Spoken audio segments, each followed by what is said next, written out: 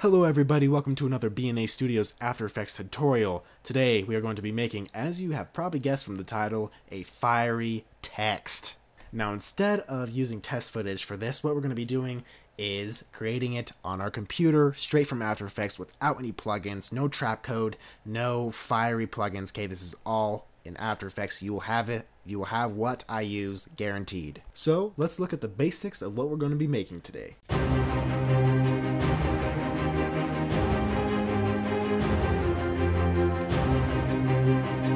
So the first thing that you guys are going to want to do is make a new project. Alright, so you go to new project.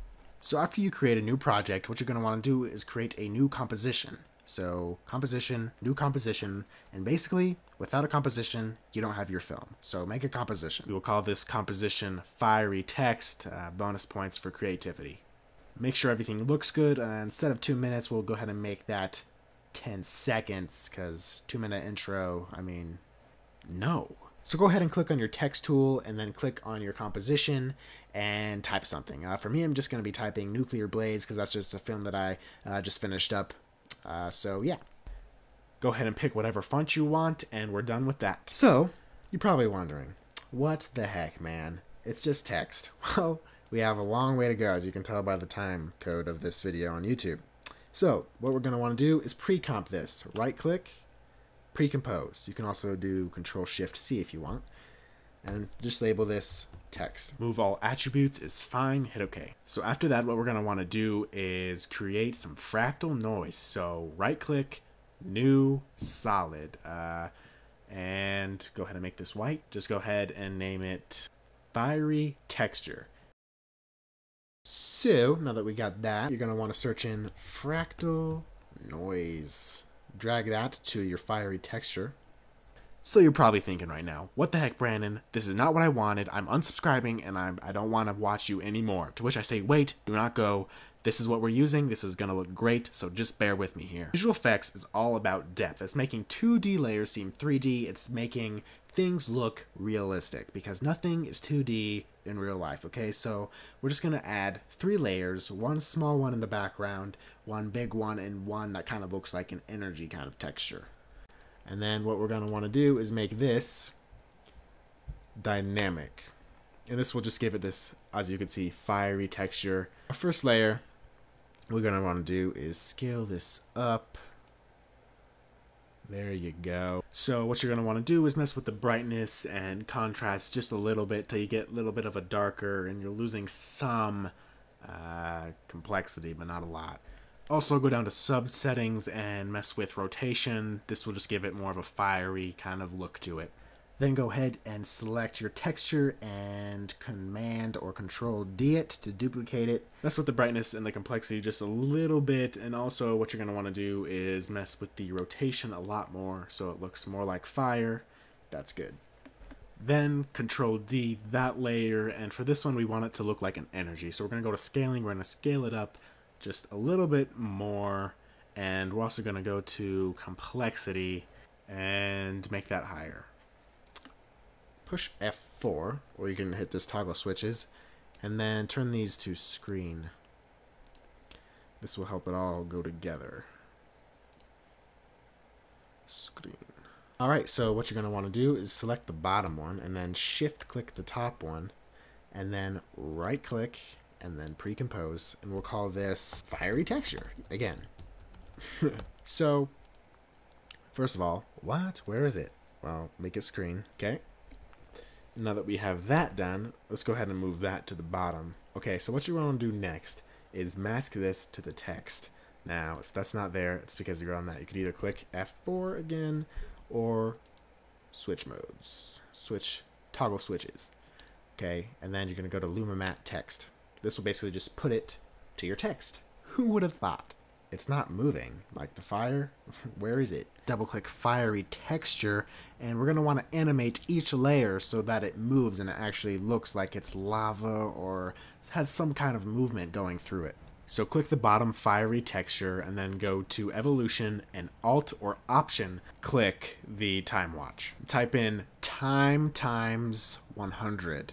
And as you can see, that actually added an animation to one of our fractal noises, so we're going to go ahead and do that to the rest of them. Click the middle fiery texture, go to evolution, alt or option, click it, and do time times 150. And then do the same thing for the top fiery texture, except make it time times 175. And now, as we can see, it's moving. What? So now we need to make the fire. So right click, new, solid again, and we'll name it fire. We're gonna add fractal noise again. Let's pre-comp this though, Control Shift C or Command. Move all attributes. And we'll call this flame. There you go. And double click this to open it. Alright, so this is basically gonna be our fire. So what we're gonna wanna do is, of course, make it look like energy or fire. So this time click Dynamic Progressive. This just gives it more of a fiery look. What we're going to want to do is scale this up. That's good. We're going to want to mess with the contrast and brightness. And go to complexity and move that up and then rotate.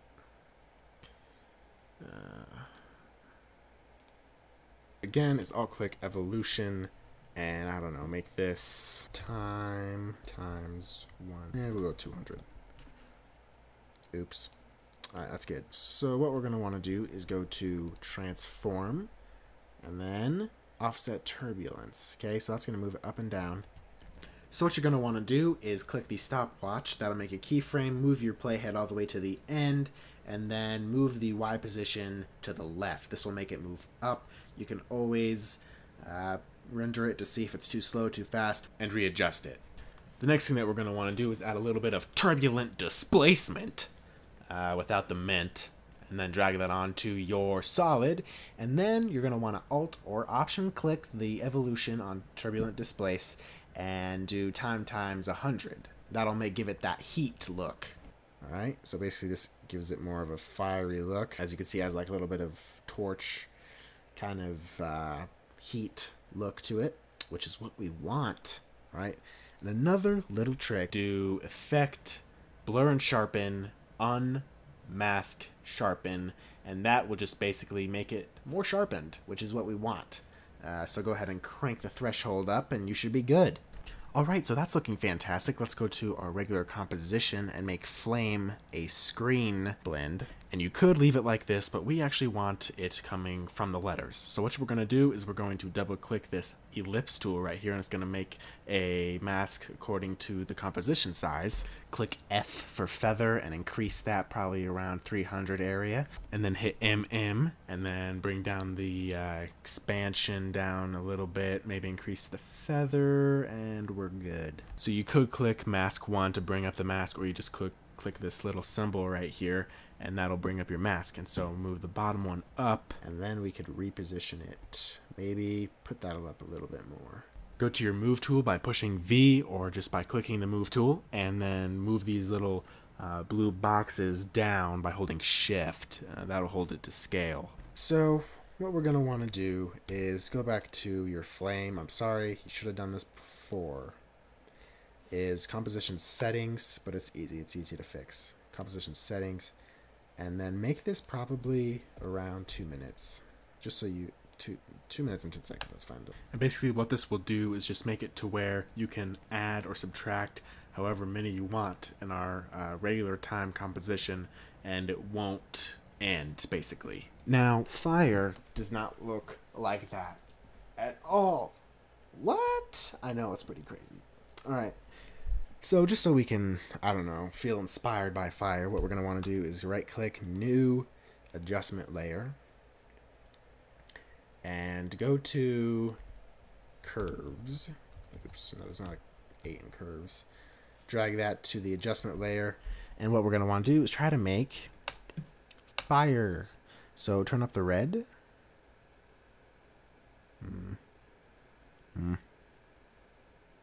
I'd say there's about fine. Go down to blue, turn that down. I would say right there is fine. And then go to green and make a little bit of contrast. Turn it down.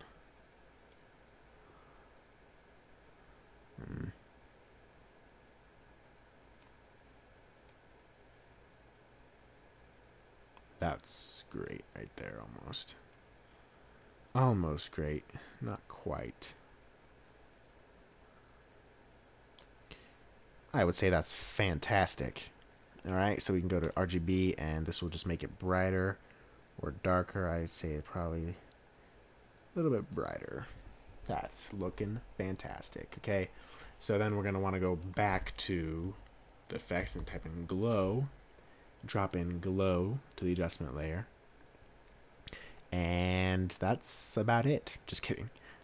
Increase the radius. Glow threshold.